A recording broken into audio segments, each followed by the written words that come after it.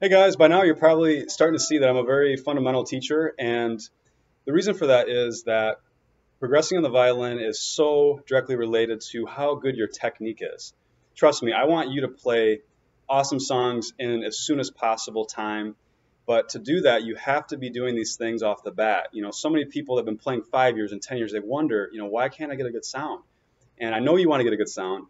So I'm trying to set you up for success. So if you follow these lessons very closely, I promise you you'll be in a great position. Even in the next 30 days, you're going to see good solid tones and you're going to be able to progress at that great pace. Okay.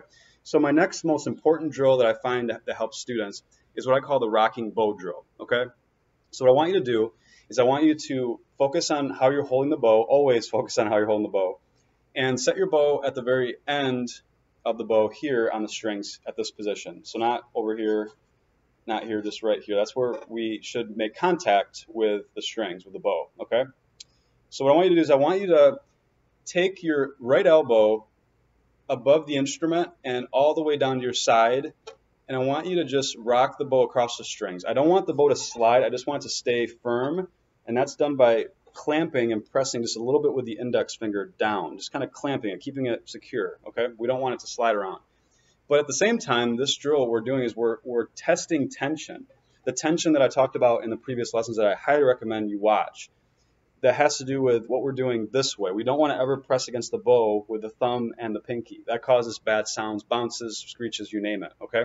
So that's what this drill is doing. It's testing your tension, but we always want to be pressing with this finger, because that gives us tone, that gives us solid, clean transitions. So that's what we're drilling in this lesson and testing. Okay, so your elbow all the way above the instrument, all the way to your side, and the key is not to make a sound as you're doing that. So we don't want to make this sound. Okay, that's an indicator that you are not holding the bow as optimally as you can. And if we can get rid of that as soon as possible, you're going to soar with your tone on the violin, okay?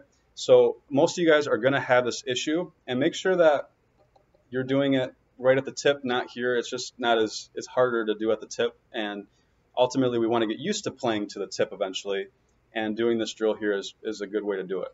So make sure that you're not just kind of going here, not too far with the elbow. I want you to come all the way up, and just like you're dropping your arm down. Okay, if you do anything different, it's sort of cheating. You're not really seeing the problem. Okay, it's okay to get the problem. It's bringing awareness to what you need to work on. Okay, but yeah, most students kind of go a little bit and try to prevent it. If you can't not make a sound while doing this and having the arm easily moving like this, then there's tension up against the bow. Okay, so I would recommend doing this for a couple minutes a day, and then also doing the previous drill, which I talked about, the index drill, to build that flexibility that we need. So these two drills together work really well. So you could do the index for a couple minutes, then do the rocking bow drill for a minute, come back to the index drill, kind of bring those back and forth. Soon you're going to get that proper flexibility that's going to help you sound great on the violin. Hope that makes sense.